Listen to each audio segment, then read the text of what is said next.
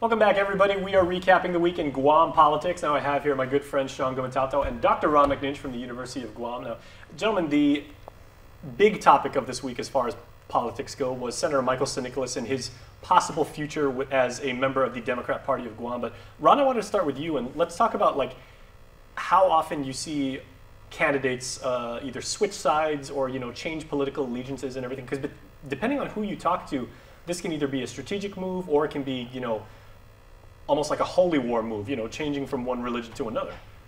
Yeah, the classic definition of a young Turk, it comes from the Turkish parliament, I believe. The younger members were really, yanking the chain of the older members, and they were viewed as radicals or people who were really not following the party line.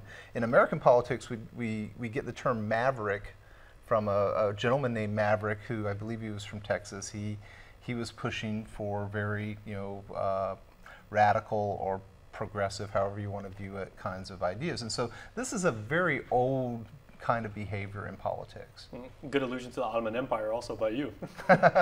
Sean, how does this affect, not only the impression of party stability and of unity, and that's been the word that's been echoed so many times this week, but when fragmentation happens and everything like that, what does that give to the perception of the voter and the community at large? Well, let's start with the Democratic Party. I mean, in this case, that's where all the focus is at this week.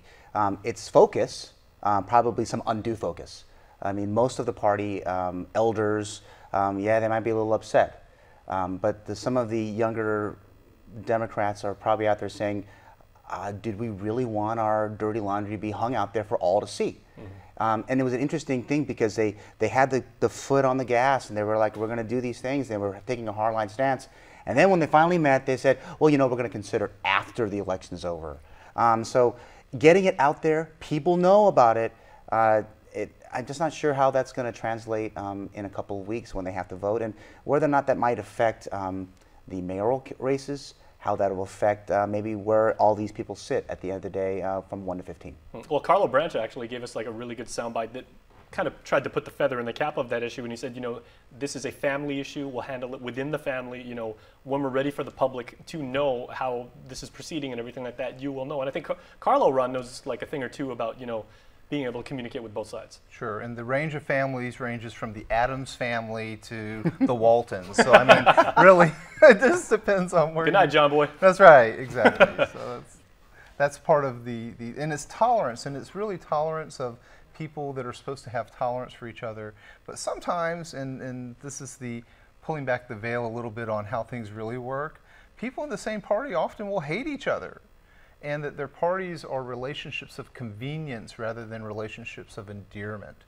And so everyone has a greedy self-interest to maintain their political positions because the party is what gives them that place on the ballot, yet they might feel a little bit differently. Yeah, Jason, it's supposed to be politics is a game of addition, not a game of subtraction. So to see what's happened over the past week, it will always beg the question, did it do any harm to the addition part when you're trying to say, hey, listen, we're doing all these great things for our people, we're trying to look out for your best interests on the budget, all these things, and then this comes. Is that giving any confidence to those Democratic voters?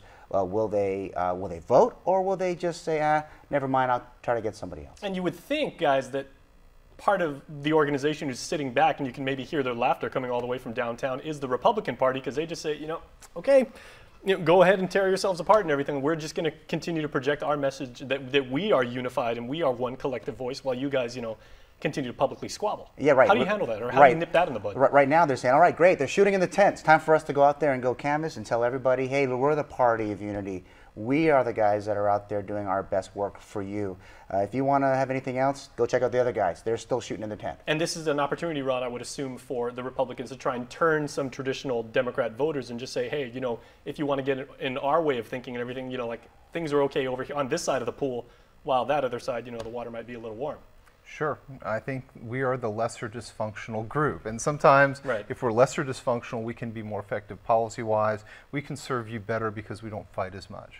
This truly is trench warfare when you take a look at it. Yeah, it is. Yeah, okay. So how do we move forward from this? And then, Sean, you've dealt as a member of Felix Camacho's administration, crisis management and, dousing fires and everything like that. Were you in charge of this squabbled and everything like that. How would you actually diffuse this? We're going to need to change the message like right now. We need to find something that'll say, hey, listen, we all can get behind an issue.